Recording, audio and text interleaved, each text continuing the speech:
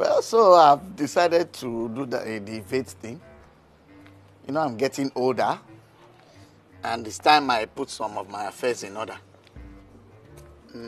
What did you say? Why won't you say it makes sense? After all, you are going to charge me for it. Yes, of course, you are going to charge me for it. I know.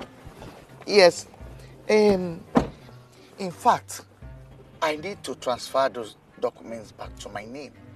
You know, I used my driver's name because of the tax and scrutiny. No, it's not a problem. I'll get him to sign the documents. No worries. I have them already. Oh, thanks a lot. All right, okay. Bye. Chike. Yes, sir? We are going to the office. Okay. But first, I want you to sign these documents for me. Don't worry, I'll give you a cool 1,000 naira for your lunch.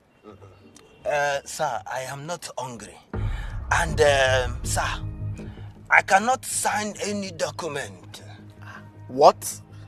See, under subsection 4, I cannot be forced to sign anything.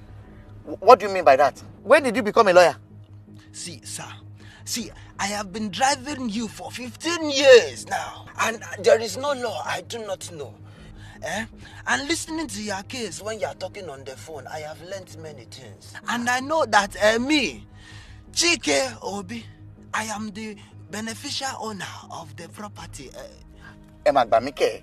Yes, sir. You? Owner? Before.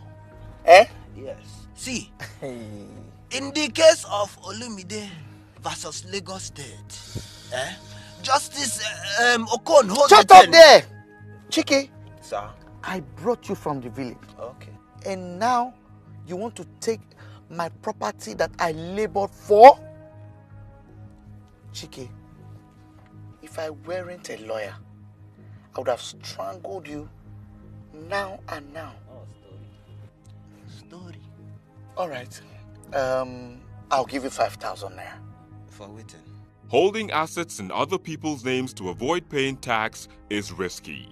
Take advantage of VAIDS. Declare all your assets, including those held by nominees.